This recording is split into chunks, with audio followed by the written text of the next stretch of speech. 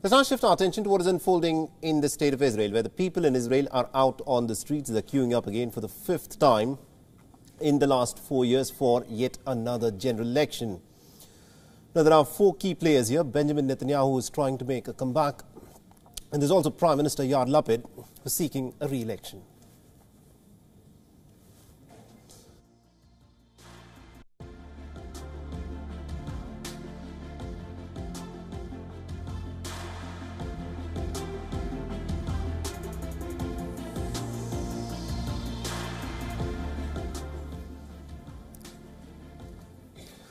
But also the current Defence Minister Benny Gantz is eyeing the top job, and Itamar Ben-Gvir, a far-right leader, is targeting his niche base.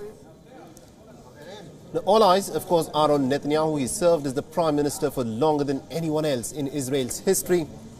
He's in the middle of many corruption cases, though, but that has not reportedly affected his popularity.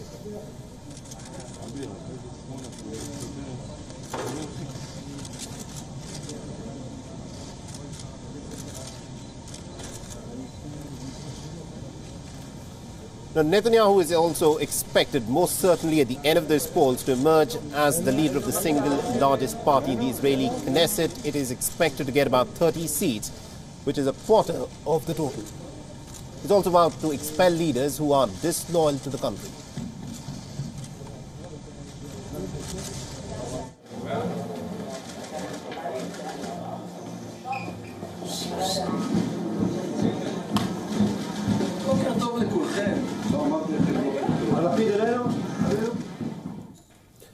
And giving a pretty tough fight to Netanyahu is the current Prime Minister Yair Lapid. His last time's ally, Naftali Bennett, is not in the running this time round. So Lapid is, of course, at a pretty desperate disadvantage. His calculations, of course, hang by a thread. Even a slight drop in the turnout is going to be enough to push him out of the Knesset. Now, Israel, remember, has a parliamentary system that is made up of many parties, none of which have ever managed to single-handedly win a majority in the Knesset. A similar scene is expected to play out this time round, where different parties will have to cobble together a coalition to reach the magic figure of 61 to form the government. It could be Netanyahu or it could be Lapid, but what is certain is that both of them, or anyone who in fact would want to form a government, will need the support of these smaller parties, which of course will become the kingmakers. 61 seats are needed for any leader to in fact form a coalition government. הבחירות האלה הן בין העתיד לבין העבר. אז תלכו היום להצביע בשביל העתיד של הילדים שלנו, בשביל העתיד של המדינה שלנו. תצביעו טוב, שיהיה בהצלחה לכולם. תודה רבה. It's also another crucial player is Benny Gantz. He is making his debut with the new National Party. He is aiming for a strong showing. Netanyahu has already vowed to not partner with Benny Gantz. The religious Zionist party is eyeing for a coalition to sit on the ruling side, and experts say that it could of course be the largest extreme right-wing group ever to be seated in Israel's parliament if it manages to get enough number of votes.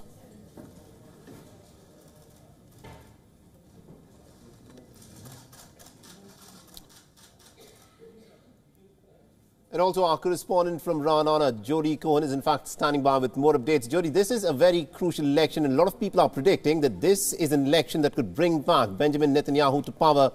But the fact is, he faces a lot of these corruption cases. So how is that likely to play out in his chances of returning to power in Israel? So I think that has already been factored into previous elections where the electorate knew about the charges against him. His supporters believe that it's a witch hunt. They believe that, for example, trying to get positive media coverage isn't a crime and that many politicians around the world do that. So that's already factored into their voting. And likewise, people who support particularly Yesh Atid, Yair Lapid's party, believe that he shouldn't be prime minister and very much would hold a light up to those charges against him, and so would absolutely not vote for him. But it has been sort of built into certainly the polls and in even previous elections. As you said, this is the fifth election in less than 4 years. What's interesting over the last couple of hours is some developments. So at the 12 o'clock local time, the Central Election Committee issued the voter turnout figures at that time, and they are surprisingly the highest since 1999, saying that 28.4% of the voters have already voted, compared to 25.4% last year at the same time. Another interesting development is Hadash-Ta'al, the far-left party that potentially Yair Lapid needs to rely on it in order to potentially build a coalition for himself there. And they are saying that by their estimates, only 1/3 of the Arab Israeli community are turning out to vote compared to, the general voter turnout. So they have been adopting today Likud's strategy, which is 1+1, which is they're saying every Hadash-Ta'al voter needs to go and get out another Hadash-Ta'al supporter who didn't vote last time in order to get them across the electoral threshold. We're also hearing about some individual cases of irregularities potentially. So, for example, a polling booth secretary in one community reportedly told people how to vote, and that person was immediately replaced. The Central Election Committee are looking into 5 individual other cases. They're investigating those, and we will, of course, provide updates as more is known. And President Herzog has really been focusing on getting the message out for people to go and vote, and that, yes, this is the 5th election in less than 4 years. And despite voter fatigue, every vote really does count. And also to remind people that it is, in fact, a great privilege to be able to vote. And there are billions of people around the world who don't have that privilege. Absolutely indeed, Jodie. Thank you very much indeed for joining us and getting us all those updates there.